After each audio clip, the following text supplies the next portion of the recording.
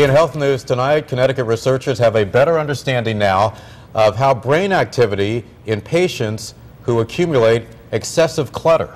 How their brain activity works. Yeah, we're talking about hoarding disorder. News 8 medical reporter Jocelyn Menta says there's evidence that connects abnormal activity in the brain to a patient's ability to decide whether to keep something or to throw it out.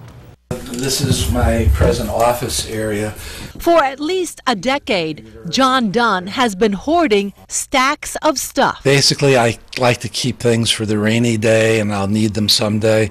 The problem is I have so many I can't keep up with them or file them. Now a reformed hoarder, this is a stark contrast compared to when John first shared his story. The situation goes up and down and back and forth. What goes on in the brain leading to excessive clutter is clear now with an MRI study released by the Institute of Living in Hartford.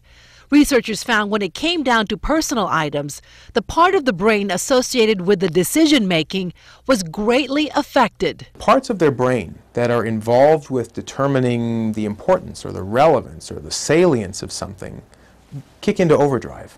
They become overwhelmed. It's like they can't make the decision. So people like John walk away and the piles of clutter build up.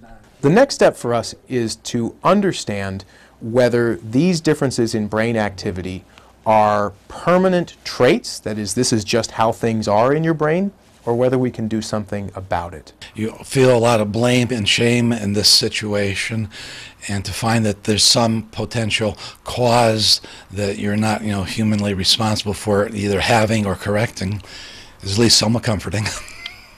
Does that help you as you move forward? It's a step to know and a piece to think about, knowing it's just not all me, consciously. The results also leads researchers to believe that hoarding disorder is not a form of obsessive-compulsive disorder, which could bring about more effective and efficient treatment. Back to you.